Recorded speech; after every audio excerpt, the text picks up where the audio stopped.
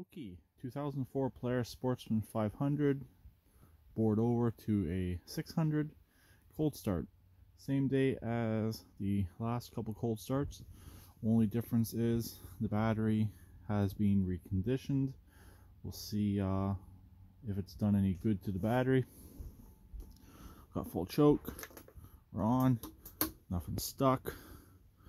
Hopefully I can do this one-handed. Let's actually double check since the battery's been out. Yep, there we go.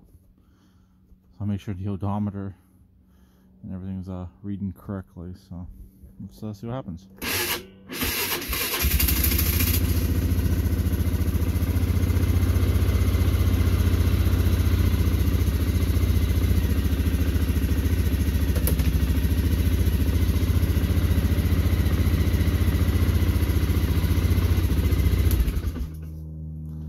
That, believe it or not, actually started better than it had been starting.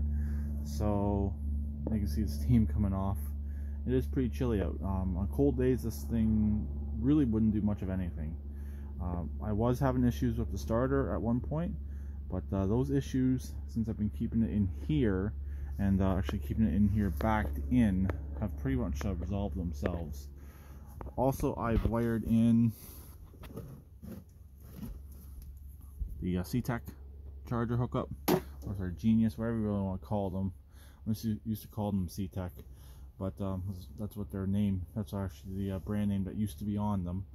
But that's been wired onto the battery, so everything's good to go on that aspect with this thing, and it's ready to be stored for the rest of the winter unless I need it, and then in the spring it's going up for sale.